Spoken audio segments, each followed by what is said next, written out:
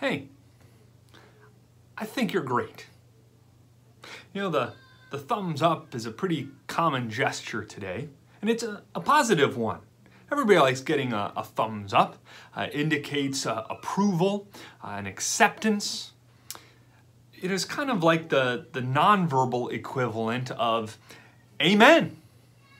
We're going to explore that connection today, and hopefully by the end of this video, you'll give it 2 thumbs up.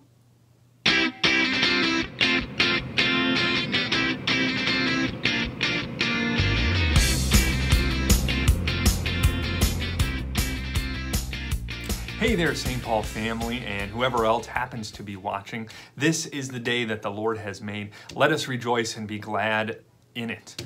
Thank you for watching this week's video devotion as we continue in our Back to Basics series. We're in the middle of week 7, and again, I hope you've been able to keep up with the daily reading plan through Martin Luther's Small Catechism. Today, we'll be discussing the ending, the conclusion to the Lord's Prayer, but no matter what day you're watching this or where you are in your reading plan, go ahead and do that reading right now, and then join me back here.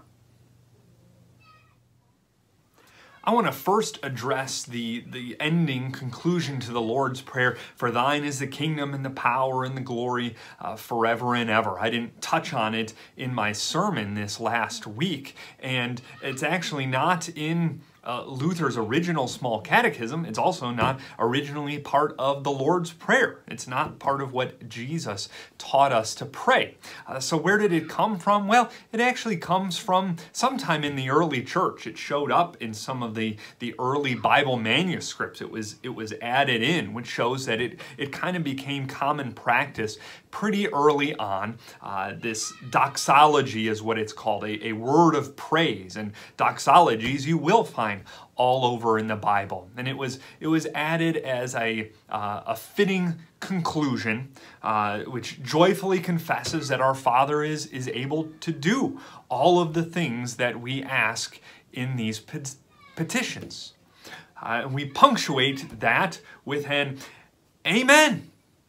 Amen, again, is an affirmative word expressing, yes, it shall be so.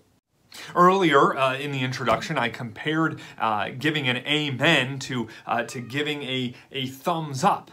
Think of a historically black church, for example, and you'll hear amen scattered throughout the service and the sermon as the preacher is preaching, and you'll hear amen, which means, yes, preach it. You got that right. I like what you're saying.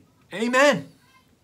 And it's as if they're giving a thumbs up during the sermon. And thumbs up, as I mentioned too, you'll find that all over the place today, especially on social media. If you like something, you give it a thumbs up. Again, if you find something, a post, a picture that you like, that you agree with, that you approve of, you'll hit that like button, you'll give a thumbs up. So hey, if you like this video, give it a thumbs up on Facebook or on YouTube, or write an amen in the comments below. Now, when we end our prayers with amen, we're giving it a thumbs up, which expresses that we give approval to everything that we have said in our prayer. We agree with everything that has been said, and we also show that we are confident that our prayer has been heard and it will be answered by God.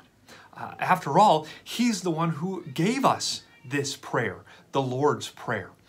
He gave it to us, and so we can be confident that this prayer is pleasing to Him and that He will grant our petitions. And so I think you can also, when you say amen, yes, it shall be so, you can also imagine God giving this prayer a thumbs up. Meaning that, yes, He has heard it. Yes, He will answer it. No maybes, no ifs, no conditions, no wavering. Your prayers receive approval from God. And this gets us back, connects us to the introduction to the Lord's Prayer. Our Father in heaven, we pray boldly and confidently as dear children ask their dear Father.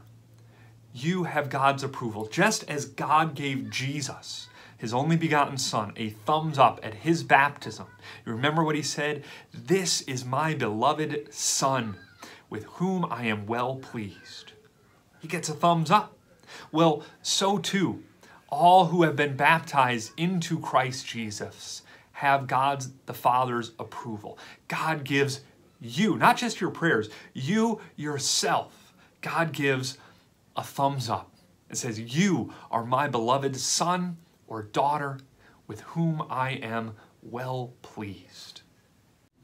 And because you have God's love and approval, you can be confident that your prayers are pleasing to him.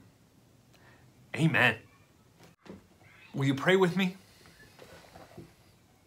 Our Father in heaven, grant us certainty to pray according to your command and in the confidence that you have promised to hear us. Through Jesus Christ our Lord. Amen. Our song of the day is another great song about prayer. It's found in the Lutheran Service, book number 779. "Come, my soul, with every care." Why? The next line tells us. Jesus loves to answer prayer. Look that up in your hymnal or watch the video. Click on the link that's been included just below this and reflect on those words today. Until next time, God's grace and peace be with you all.